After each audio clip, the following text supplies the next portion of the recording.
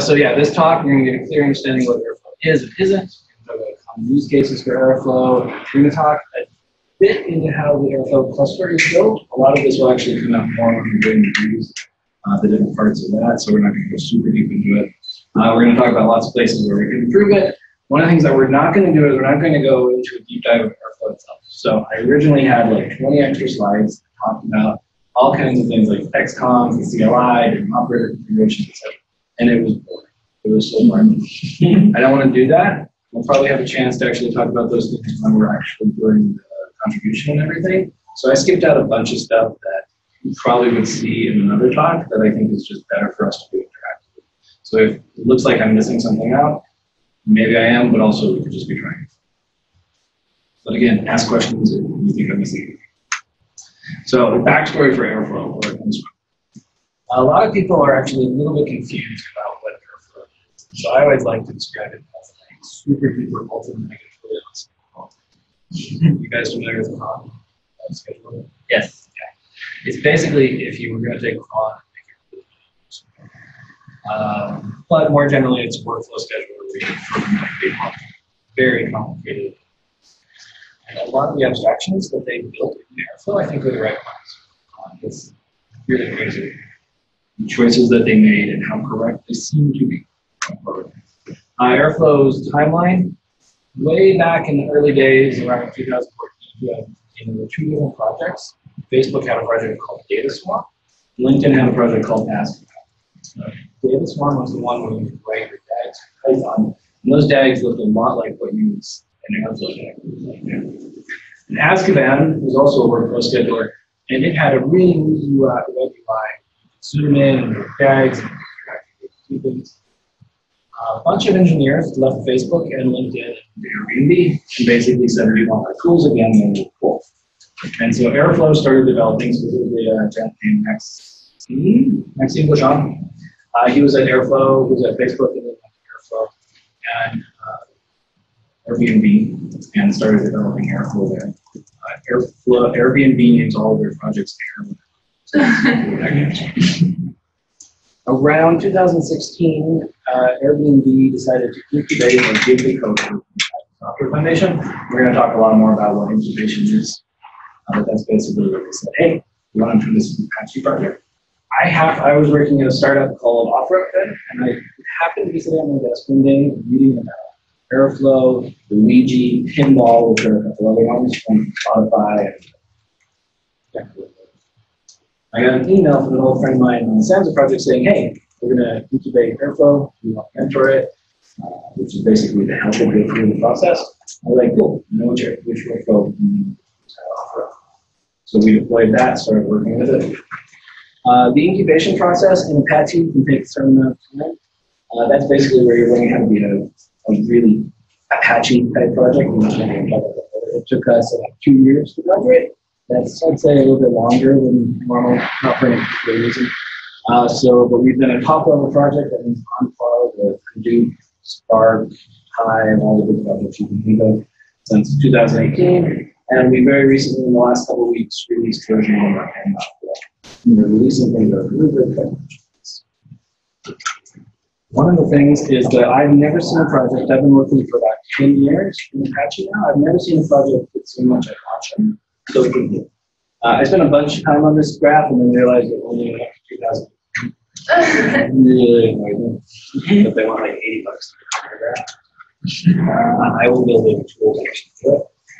But we actually have on the readme.md in GitHub in our repo, we have a file, we have a list of all of the different companies that would like to automate themselves. And there's up to about 400. And basically, by looking at the commit date on them, you can build a graph and the results. And this graph just gives you, I've never seen from this, which gives us our first area that you can help with. Is that if your company is careful, you should definitely go ahead and add it to that list. It's alphabetical. You can do that today if you want.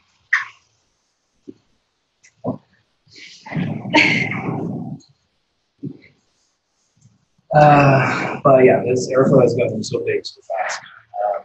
I would say that every startup that I have talked to, whatever capacity in the last couple of years is using Airflow. It's also been adopted by a lot of very good companies. Airbnb, of course, is using it. The biggest one I can think of is PayPal. Thousands of bags that are used. Capabilities of it. Airflow or PayPal CTO, Siddhanath, is one of the PMC members of Airflow. So he's been very involved. We're also a very active project, which is good. We have right now 103 active pull requests, which on the one hand is great because people want to contribute. On the other hand, it's horrible because merged. This is something that we as a project have not actually done that well on. We have let a lot of patches not get merged. We've basically been inundated with too many. This is something that we're fixing right now. We've actually recently added a bunch of committers that have. But unfortunately, it is true. We do have a big backlog of patches to go through. 922 committers is not bad at all. They're contributors. Airflow is one. If you're interested in a very active project, the other thing is, it's quite kind of hard to read, but we're a very friendly project. This is an email for welcoming our newest committer who came in last week, Felix Bob. You can see everybody's jumping in and congratulating him and saying hello. This is a very healthy, active community. Partly, I think, because we have just such a broad, diverse group. Some projects have like a single company. Most of the we don't have that. We have a ton of different companies represented, a bunch of people that were not involved in Apache before this. Airflow seems just randomly to have a very large European contingent. We have a lot of committers in Poland, the Netherlands, Germany, France, which is really cool. Very friendly community. They've been concerned before about getting involved with something like this. This is the project. I don't necessarily want to compare that to something like either Spark or anything. Those projects are really, really big, super busy, bunch of companies behind them. They're all very nice people. It's just as a small community, it's very, very different. I think that we're doing a little bit better. So let's talk about important Airflow concepts that we're going to be dealing with. The core concept is the DAG, the directed acyclical graph. This is a collection of things that we want to get done, and we want to have Airflow for us. DAG has operators. Every little box there is operators are connected to each other. Operators basically have a relationship that says one must come before or after the You can actually generally, you can make this more complicated. Usually these lines mean that the operator before has to succeed before the operator after will run. However, you can actually change that, and you can have operators that will run if something fails. Even if everything is failed. If you want to do is like error interfaces. But by default, the only way that section 1, task 1, will be the ones we're going to run is to start. That means that you can start to build really complex. This is where the power of Python comes in. It's first class language to actually put this stuff in. Azkaban, which is our job schedule back at LinkedIn, you define all of your DAGs using Java property files, which don't have loops. So it's really, really hard. By having Python there, you can make things basically not. And the DAGs are made out of operators. Operators do something, pretty much anything. Operators have an init method and they have an and then arbitrary for whatever you want. So hash operators, SQL operators, Slack operators. They all pretty much do exactly the same thing. Once you start working with Airflow, you'll probably start writing operators pretty quickly. There are a few important ones that are worth knowing. We have a Python operator, which is where you can just pass in some Python method. You always have the option of building a custom operator to do food. But if you don't want to do that, you start a method that does food and wrap it in a Python operator and say, go ahead and call me. So here we've got text, we put arguments in the block, and then we build the Python operator. And we say, we give it his name, run some arbitrary Python, provide context, we get all the extra information that it knows about. And here is the name of the method. So when this operator gets activated, when you run, you just change it. It's attached to something. The branching operator, this is basically how you can have this thing inside of the branching operator means that when it runs, it will do some method. It's going to return back as its value the name of the next operator to run. So for instance, if we wanted some logic where we said we're going to run one operator the first day of the month and another operator every day of the month, we could basically, the branching operator is going to call and check to see if we're going to do the first day of the month or not. And there are we say the next operator should be called monthly, or it should be called daily. This is how you can make the data. You can accomplish kind of the same things by using different schedules and everything, but this often just the previous one was me. You can use it with Python operator.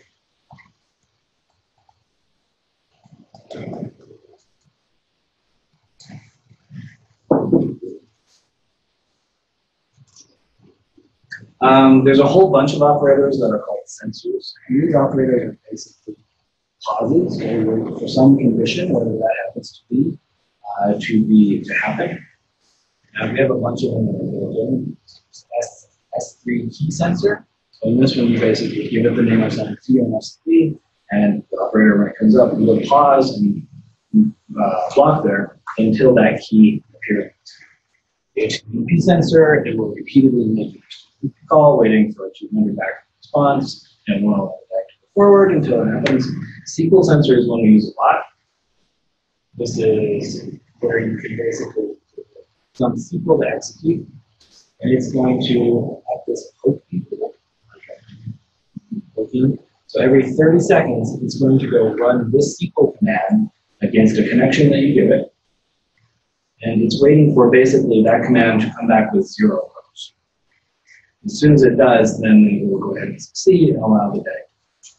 A lot of times, this one or the S3 sensor will be using ETLs to wait for some data to show up. We're waiting for somebody to put some external data in. As soon as that key shows up, we'll see the query that and these always have a timeout associated with them, so that this will go ahead. If nothing happens in 60 seconds, we will send out an error condition. But there are lots of sensors, and you can write your own. The other one is the dummy operator. Everybody thinks that this is really stupid until they start with tags. But the dummy operator does nothing except to actually group together different logical parts of a tag. So for instance, here they're doing some work, getting some stuff out of staging. So they tie that all into this one thing. And then they go and talk to a hub, and then everybody after that is taking this hub. You could directly do the connection of all of these staging operators, all of these hubs, so that everybody is depending on everybody else. But it's just a lot easier to basically say, everybody get down here, and then you can go. The other big thing that this does is it lets you start from a particular section. So if you need to restart the job, just hub down instead of having to play tabs. You can basically take that staging and run everything. So dummy operators, cool. And there's lots and lots more. This is just from what's included in here. This is where we actually talk to all kinds of things. We're talking Athena, all kinds of GCP stuff, Mongo, SQL, Vertica, Spark, S3, pretty much anything you want. There's a GitHub repo of contributed ones that we have hundreds, thousands of operators here that we've got some use cases. These are all packaged up in this GitHub. So let's talk about use cases. So I've seen this. This is what happened in our startup. This is what I started interfaces. It always starts with business analysis. I always have a bunch of SQL. Basically, they say, hey, we want to put the users in the funnels. We want to do A/B test results. We've got a database. We want to run this every single day. So the nerds come along. That's us. By the way, this is from a TV show called The IT Crowd, which is the greatest TV show ever in the history of the world. You should watch it. The nerds show up. So immediately what we do is we put all of this. We write up a quick cron script called run SQL. We take their SQL files, we tell it to run at 2 o'clock in the morning every single day. This works for approximately 3 days. Until they decide that the business folks decide that they want to have more SQL and more complicated. So we've got new things that have to run through each other, have to run for each other. And so at that point, what the nerds finally start doing is they take all of this and they write a Python script. They switch over away from Bash. They get more complicated. They start writing something called ETL runner, ETL, or ETL. This Python script exists at every start. And it gets worse and worse. All of a sudden, this thing starts failing in the middle of the night. You get logs, some server someplace, cannot retry. If you want to retry a certain SQL query or commenting out other parts of it, I've done this. It's very, very bad. Instead, what we've got is Airflow. And in Airflow, we can do all of those same things. This script can basically take a bunch of those SQLs that they've asked for, put them in here, we respond on A/B test results. The top will come back to that, so it's basically very big. And we can go through a loop, and we can activate a SQL operator that goes and reads that SQL file from there, gets a SQL operator, and mess them all up. And then that dependency where they say user funnel has to run after normal users, they're able to just express here. So we can say, in those SQL operators, we've got one funnel, and we're going to say that it is upstream of. This is usually the first Airflow DAG that gets deployed. The neat thing is that ETL.py or whatever your script is called can't be this way off the bat. Here we're going to say, who owns this? This is not how data ends. We want this job to start running on 2019, the 3rd of May. If something fails on here, go ahead and send me an email. If this something fails, we just try 3 times before we actually send out that email. Depends on paths. This is a little feature that says you have to run out previous days before we do this one. You want to do this, it's like you're building up consecutive calculations. The neat thing is that if you set depends on past false, and you have like a bunch of dates to get through, Airflow locks it in. The Q, business ETL, this allows you to basically give certain amount of resources so that the ETL is not going to wipe out everything machine learning is trying to do in terms of resources server or whatever. You can set up an SLA. If this is not done in 3 hours, it's going to throw an exception. Because fail, execution timeout. If this runs for an hour, something wrong, it should fail and send this message. You get all of this stuff for free. This is just from your very first ETL. Everything that you would kind of hard code ETL.py works. Questions? All these are required. Yeah. About the only thing that's required is the DAG ID is required. Well, so here's actually one of the interesting things. And you don't do this at Lift, but it actually scheduled interval is not even required. So I always call this super mega ultra cron. But you can use this for things that you don't want to be scheduled, and then you can just manually kick it off. Oh, okay. So I'm not actually sure if besides DAG ID, anything is required.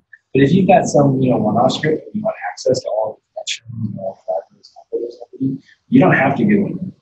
You can just use it. You don't use that at Lyft, but at our place, if you had a script directly,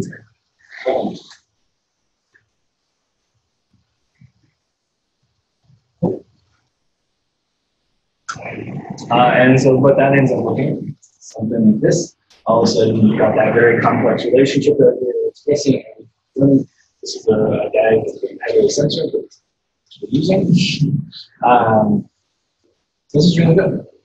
This is just the first thing.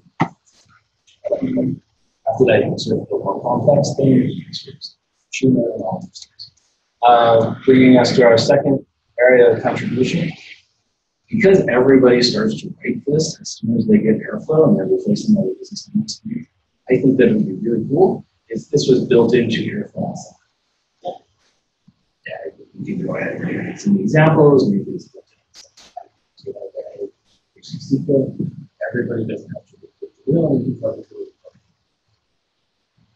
There's no ticket for this, but everybody keeps doing it. It usually means we have this thing. Might not even actually be flow.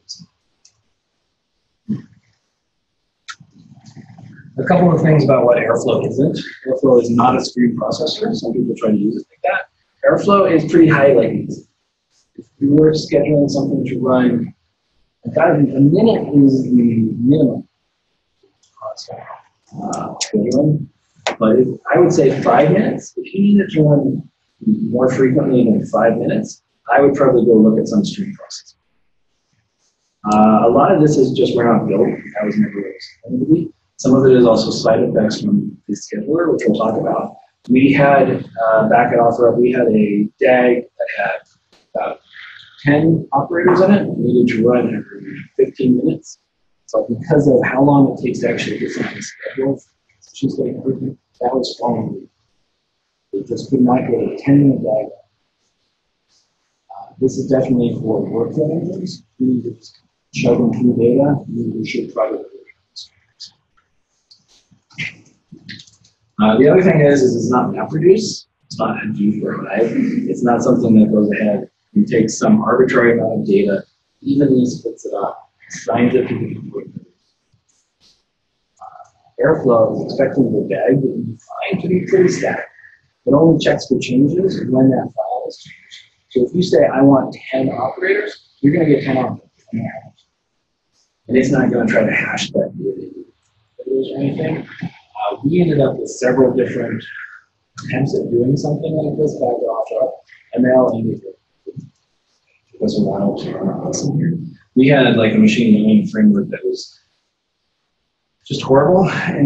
We basically tried to re-implement it. We ended up with like 1,600 parallel operators running, and certain machine learning. We learned from our mistake. It looks like a MapReduce problem, just put it in MapReduce. And you can still kick that off. You can still have an Airflow job that is kicking off that. So don't try to embed the code in Python. If at any point you find yourself hashing on your input stream, the other thing is, one of the things that we found is it's really important not to put too much processing in the Airflow bank. Don't burn up. If you have really CPU-intensive stuff to do, use Airflow to start off a DC2 instance. Because all of those Airflow workers are all sharing this box, and they don't really. Airflow itself is great. It's just trying to keep off these jobs. The way that most people will go about interacting with Airflow is through the web interface. Just a quick walk through that. We're going to get a bunch of chances to look at it.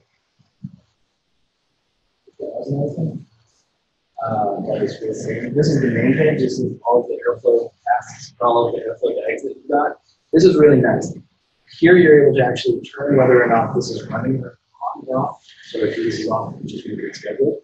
Well, something really important to understand about Airflow is if you tell it to run every single hour, and you tell it depends on past or there's another one, when you turn it off, say you turn it on the next day, it will have 24 hours worth of runs that it will try to immediately start scheduling.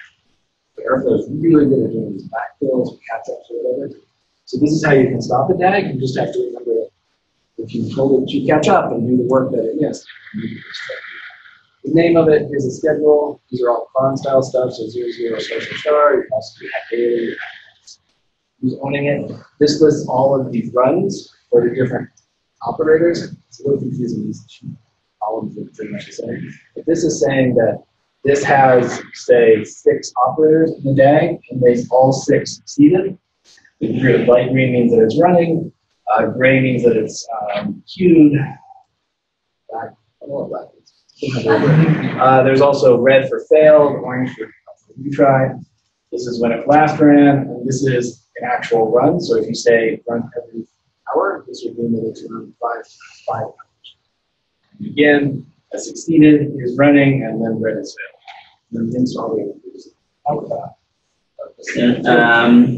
There is some DAGs that trigger when a request is made, like webhook. No, Airflow is basically only scheduled for schedule drops. You can simulate that by using sensors though. But that's like a one-time thing. You can wait for some data and then you run. But that's something that you would probably want to use something like that tomorrow. Oh, yeah. This is not really an interactive system. There are hacky ways to kind of make it do that. The other thing that's really cool is the graph view, which we've already seen. This lets you go ahead and play more with this. Every single one of these you can click in. This tells you all of the different operators that you're seeing. They're all different colors. So we have email operators, Hive operators, showing Hive stuff. Hive partition sensor. This is a sensor we use a lot at Lyft, and it basically waits for a partition inside of Hive to appear. Give you some work. Presto check operator, that's where we run some queries against Presto, if your query is okay. Subdag operator. Subdags are evil, don't use them. Subdags are basically where you can have a DAG that contains a DAG. They've been buggy for a long time. I'm told they're fixed now. So we'll see. And again, green success, light green running, fails, and no status. And we're going to go ahead and spend a lot of time on this. Help wanted. The web interface has not been updated for a long time. We really need help with all this stuff. If you get a really big DAG, this will actually freeze it. This whole thing needs to be rewritten to be much more performant. It's awesome that we have it, but after like 4 years, it just, if you put up an operator, a DAG that has 10,000 operators or something,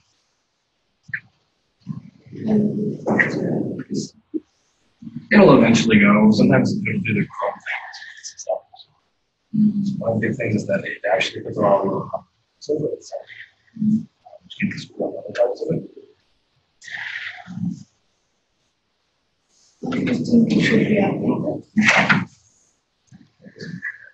No.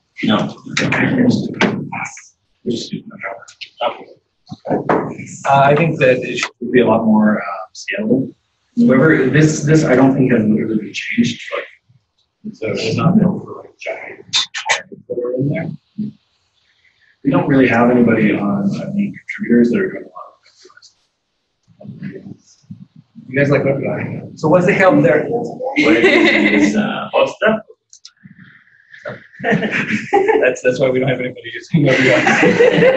So what's the help there? Like make it faster? Make it faster, make it more scalable. If you've got a DAG in there, it's got like 1,000. Yeah, it's actually that a lot easier. I think there's a lot, and you'll see when you actually play with it. If you click on any of those DAGs, you get a really great page or really good little box that lets you say, I want to actually run this thing. I want to run it, ignore all the dependencies, so just run that one operator. I want to run it regardless of whether it's succeeded or failed. I want to run it whether it's just this particular dependencies. You can clear it so that you're basically deleting it from Airflow brain that it ever ran it. And Airflow will, next time it looks, it'll be like, oh, I have to go run that DAG. So these are kind of subtle differences, but this like literally defeats the concept. You can manually mark this as successful, everything before it, everything after it, everything below it, DAG, downstream. This will all make more sense. We're still more of this better distinction. And you can also find a bunch more information about the logs. The view log, the ability to go and look at the logs for one of these things that run is, I think, worth Airflow's entire. Because there's no logs squirreled away on some server or something. Everybody spends a lot of time capturing footage.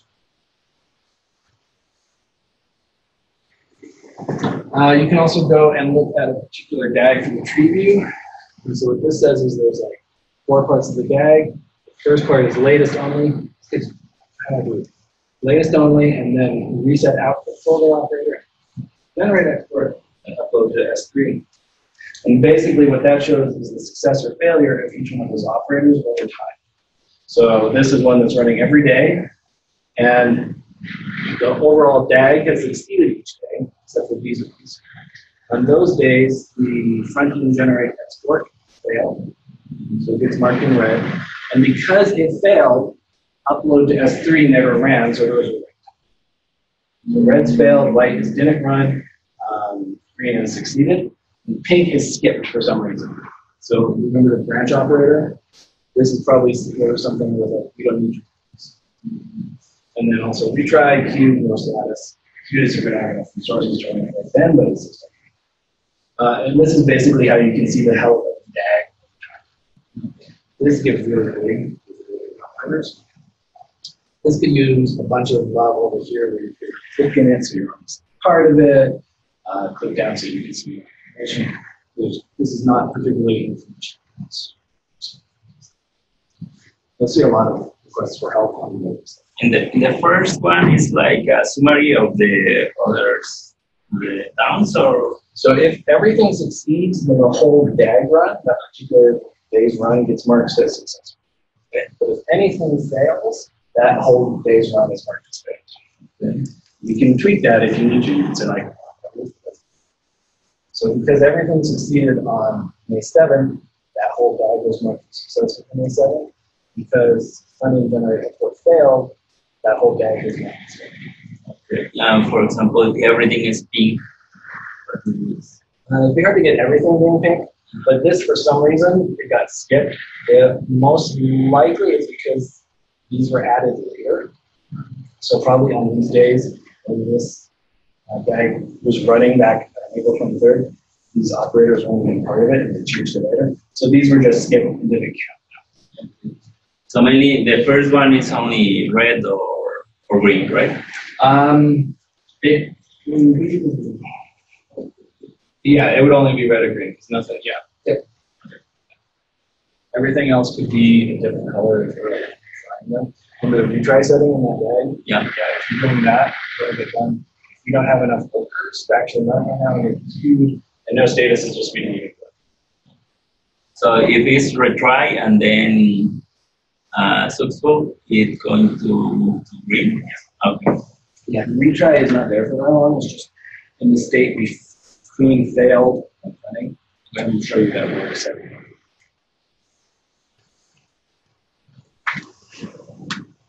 The duration view. This is basically telling you how long each of these operators took over time. This is really useful for seeing if the DAG is taking a really long time. Or whatever. And so, for instance, a bunch of operators here. This is saying this operator took 3.72 hours this day, 2.8 hours, and that just basically goes to show how long. If things are slowing down, you can usually figure out which days.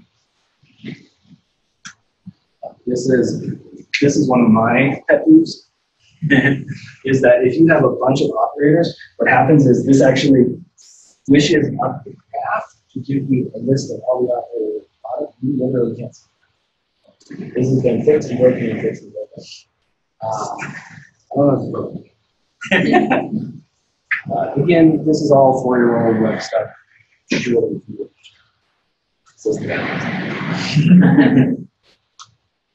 Gantt chart, I love this. This basically shows you each one of these is a different operator that I had to blur out because it's red charts. It basically shows you how long they're taking. And the neat thing is it also shows you the parallelism. So these three operators are at the same time, and then they probably, sure, they were all dependent. They were all dependent on these succeeding. So when these finished, so this one finished, these all got kicked off. The three were just basically off. This is basically some efficiently charted your DAG is. The details view of this one. This tells you all kinds of stuff. So that in this particular case, we've had 60 failed runs on this particular DAG. Removed, I have no idea what that means. So no idea what that means. Success, this DAG is successfully run 1,400 times. Upstream failed, so something above it failed, and so it's a few times. When we schedule max active runs, that basically says how many runs of this DAG should be running at the same time. So if we're trying to do a max fill, we only let one of these run at a time.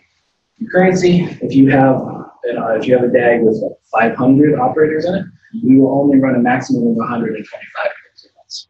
This is basically so that your airflow doesn't by one bad DAG. Default args, this is all the stuff that we passed in, like email and all of that. That's passed here. task counts. This is how many tasks are in there. These are the names of them, where it's located on the file system. It'll be more interesting when everything's not for that. This is a real good place to use for stuff. And that's the interesting part of the UI. Any questions? Maybe it's not for UI, but there is task force like concurrency stuff that we're going to trading. So each of the operators themselves are running completely independent Python process, probably on a different machine. You can certainly do multi-threaded with an operator. However, you usually want to get your concurrency because the operators are running multiple to an executor. And so if you have one operator, it's you can start off. So it's kind of the same story as like or Spark. You want to get your parallelism to the framework itself, having operators when you do parallels, and trying to have that at the operator. Because that lets the schedule be on the framework level.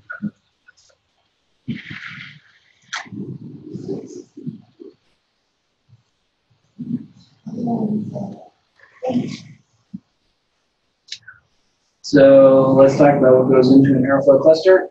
And the short answer is quite a lot. There's a bunch of components that we can talk about. The first one is the web server. That's the one that's serving up the web UI that we just saw. This is the stateless last application. This actually does quite a bit. Oh, it is too much right now. It does a lot of talking to the backend database, which actually is very and this is where you can do all of the things that you just talking about. The fact that it's a stateless last application doesn't mean it's different because the web server takes up a lot of stuff. Probably most of the people all of the stuff that we saw was being rendered. I don't think any of this is being rendered client side. So these tend to be the bottom line. Especially on very heavy. This is a weird place to have to do that. So we definitely do something like that. That's a recurring thing in Apache projects, especially with infrastructure stuff. Track the data geeks, and we have track the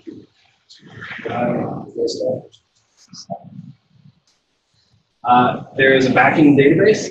So we're working with, and this stores the state of all of the different tags. Did they run? Did they succeed? Hey, yeah, okay.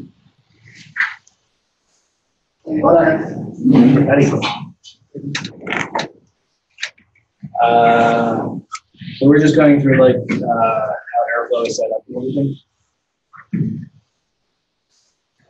So it's got all of the state for all the tag runs, and we saw all the counts successful, failure, and everything. This is all getting updated from the web server and other things. This database can get pretty big. I remember wandering into work like one Saturday to do something, randomly checking it, and our work wasn't on, and we had like 99% of our database. So this is definitely something you want to get alerts on. Managed solutions and RDS, all those things are really well. But database engines are compatible with support by which type of databases? MySQL, Postgres, they all goes through SQL Alchemy, so use that. I'm not sure. I've always run it on MySQL or Postgres. So if I want to create like another table, can I use the backing DB or should I just spin up another database? Do not use the backing DB. I can't think of some company that might have done that. Don't do that. Yeah, you basically want the backing DB to by itself, rather because if something happens to the backing DB, you have to accidentally cause an extra load on it.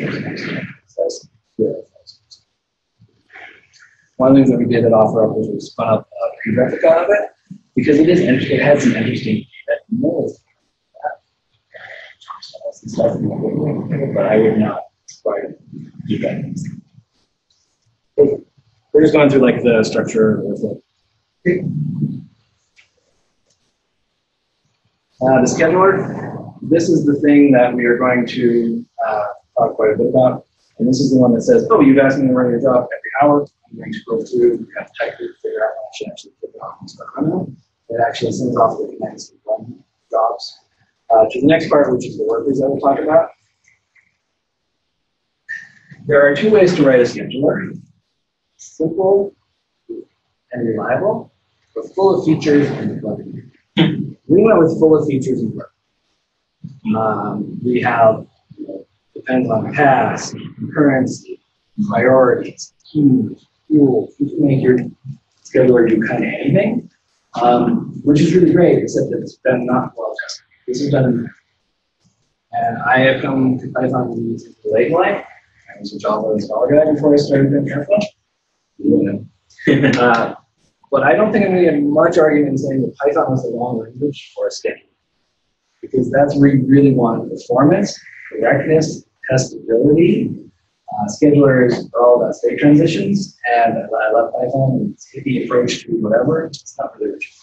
There's a really cool blog post about how we secretly introduced Haskell, and it's these guys that had a scheduler that sounds just like what Airflow was, and had all the same problems, buggy and slow and taking it too long. And so they rewrote in Haskell without telling anybody, deployed it, and it worked perfect. I'm not saying we should rewrite the scheduler on Haskell. I'm saying we should rewrite the scheduler. So, and this has actually happened. Is it possible to rewrite this at this point? Yeah, it is. And actually, but Uber already did it. They actually rewrote the scheduler in Java, and they're calling it Piper. And they do not been willing to open source it yet. Piper? Yeah. They full on Airflow, they just rewrote the scheduler. Because basically, the scheduler, all it does is, right now, it's actually parsing that whole file. Is it on like every 30 seconds or something, it goes and looks at all of the DAGs and directly parses it to build out the structure of the operators and their dependencies. We have an open ticket. We have a big discussion right now going on about basically taking that parsing function of what the scheduler does and putting all that information into a database, and then the scheduler can just read from that database. So you really, for performance reasons, you really need to get the scheduler out of the business of parsing and trying to figure out what that is, and just in the business of what's next.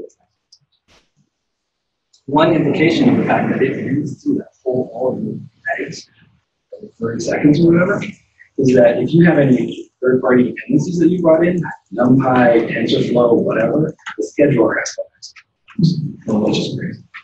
Because at the end of the day, the scheduler needs to know the structure of your DAG and when you want it scheduled with all of those priority rules. So I would love it if somebody would pay me just for a year to go over something much more testable. I think that to scale up to like PayPal, Microsoft, with scale, we're really successfully do that. We're going to have Do other conversations going on this thing? Like other conversations about rewriting the scheduler? there's a bunch of tickets, and then there's the one about persisting the DAG into a database instead. It's fun. Because now, like, there are a bunch of folks that work full time on Airflow. Not a bunch of students. Not all of them work on it. So yeah, I was doing a thing called Astronomer, and Astronomer is trying to be like the Cloudera Homeworks database. And they've recently hired several of our committers to work on it full time. So yeah, if big changes are going to come, I have not been super involved in these discussions, but I know it's happening.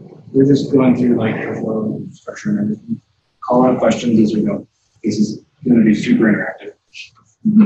But yeah, the scheduler is, for a long time, I'm not making this up, we don't have it anymore, but when I started with Airflow, the recommendation was that you restarted the scheduler every couple of hours to basically fix the stats. I don't think we recommend that anymore, but it just shows you how buggy the system is. If your replacement for cron, it's recommended that you have a cron job, you start.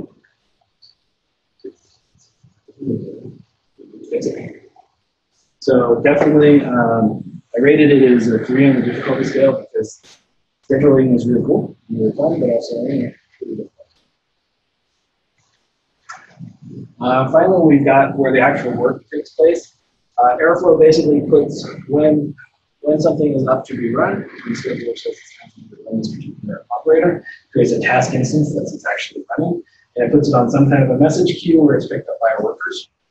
Right now, it's usually done by Celery and using RabbitMQ. There's hosted RabbitMQ, and then you basically just scale out what you need.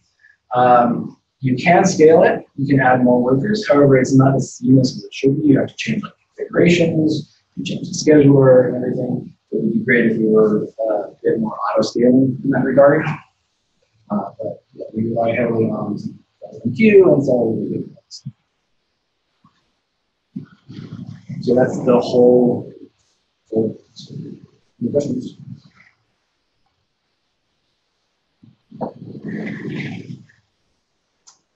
And really quick on those executors, we have the Celery executor, which is there's a local executor, which is used for like testing.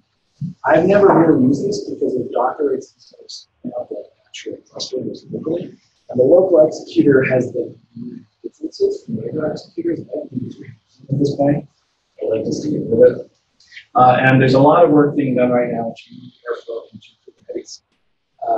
Stronger, the company that we were mentioning, is using really robust Kubernetes support for this, which I think is useful. Everybody's doing Kubernetes. There's going to look kind of lame if you have to stand up a bunch of Celery workers and do it. This is an ongoing effort, so if you're interested in all of Kubernetes or any of this stuff, this is the best of it. There's one of the folks that are going around and talking to everybody about this. We're very good. So that's a great place to be. And in terms of like getting all of this running, we're going to do Breeze. Breeze is covering a lot of this stuff as our new testing environment. But what people do generally is there is a Docker Airflow that's run by a gentleman named Jakob. I don't know who this is. He's actually not. He or she is not actually a contributor. Some person that's developed these really cool Docker images that huge images. They've got 1,300 forks, 1,600, almost 1,700 stars. This is how we ran it back in we just took these Docker compose and spun everything up from there. Puckle keeps them very well updated. So if you're looking at deploying, don't try to stand stuff up. It's supposed to be deployed. And that's everything that I've got for this talk.